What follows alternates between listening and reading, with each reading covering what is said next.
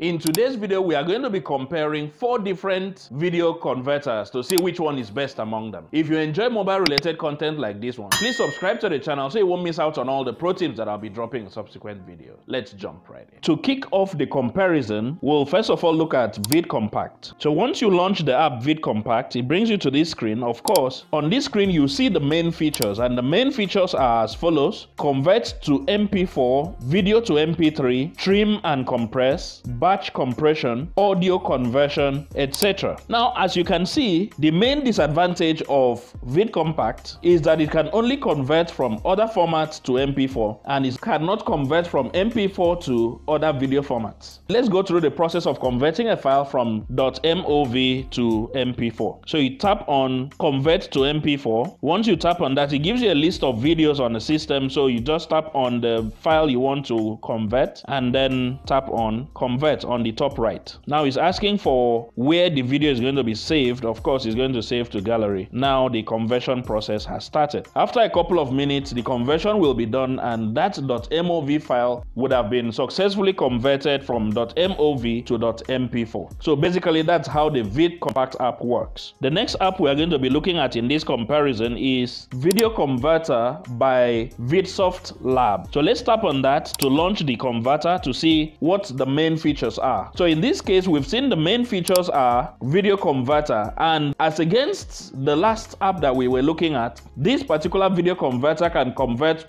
to MP4 to MOV to WMV to 3GP, FLV, etc. And the main features are Video Converter, Video to Audio Converter. You can use this app to cut your video, cut audio, compress, join video, show motion, reverse, rotate, and a few other things that you can find out yourself to download and try out the app. Or the main disadvantage that I saw in this app is the limited number of export formats, but it does a reasonable job, of course. So now let's try to convert a video using Video Converter by VidSoft Lab. To carry out an actual video conversion, you tap on Video Converter, select the video that you want to convert, tap on the right arrow on the bottom right. It takes you to the screen where you select the output file type. Unfortunately, they're not being very explicit with the file types, because if you select on any of these file types like common Android, except Apple gives you .mov, Windows gives you .wmv,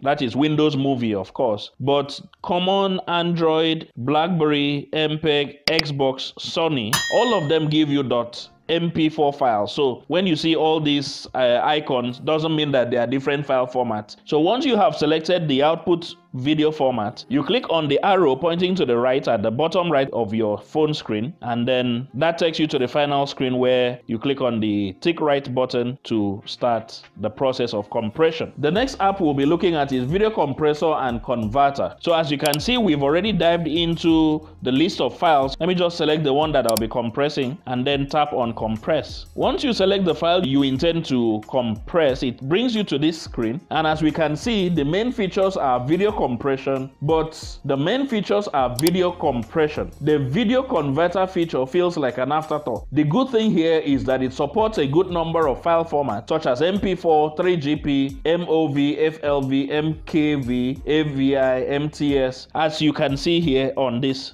list. So having this list of output file format is what qualifies this particular app to be considered a video converter. But the primary job that this app was designed for, of course, was for video compression. So in a case where you get this app with the hope to use it for video file conversion, you need to know that this app was actually designed to be a video compressor in the first place and not just a converter. And the disadvantages here are that the interface does not refer to the video conversion feature. Rather, it leaves you to always remind yourself that you meant to convert the file and not to compress the file. As you can see, the interface here, the button here says compress instead of convert. So it is more or less a video file compressor and not so much of a video converter. So let's just go through the process of converting file. Of course, we are going to select large because we do not want it to lose quality, and then we select .mov as the output file format, and then you tap compress. It brings you to this page where you have an ad, but after this page, the process of actual conversion starts. So basically, that is how this particular video compressor and converter works. Coming to the last one, which is also my personal favorite, we have the video converter by Inverse.AI. So let's tap on that to launch the app. Now, the main features of this app are video converter, audio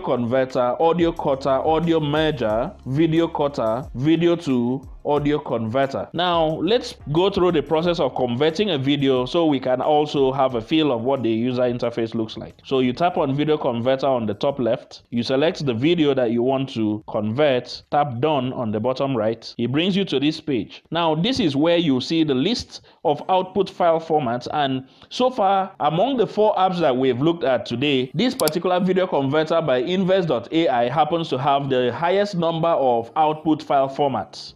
So just in case you were looking for a video converter that can convert your video file to .3GP, .mov, MKV, M4V, FLV, or any of these that are being displayed on the screen right now, then you have your winner here. So let's select .3GP. We want to convert this file to a .3GP file.